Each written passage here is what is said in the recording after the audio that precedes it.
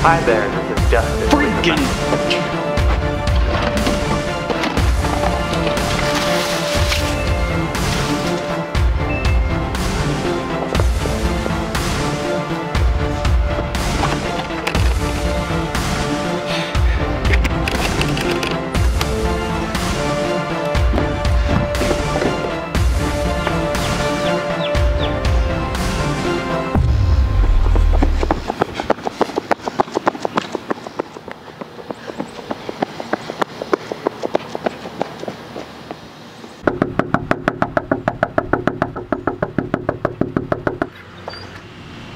Anthony?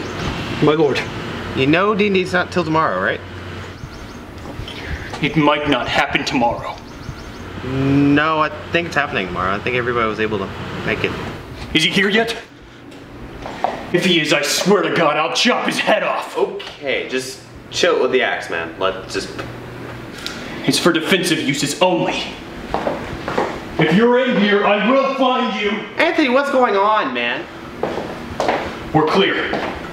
I made it in time. In time for what? Here, put this on. Okay, but you're not explaining what's going on.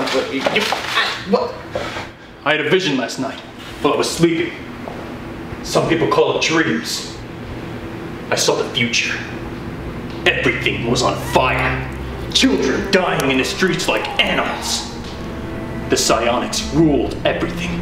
Their power unmatched by any mortal being. And you, I watched you die in my arms. The only one with the mental capacity to stop this. You are the chosen one, Justin. We must leave now if you are to survive.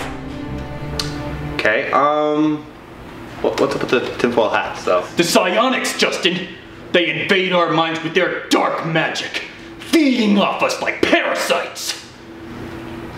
Right, you want soda? Are you even listening to me right now? The psionics are coming, Justin. What time, man? God. They'll be here any minute. So if you're from the future, then you should exactly what I'm going to be saying. Yes. Believe me now? No. Yes.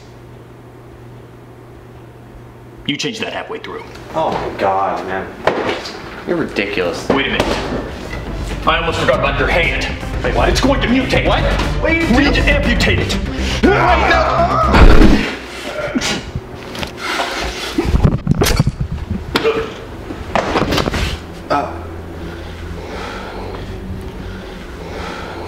He was too early. Come with me if you want to live. Yeah.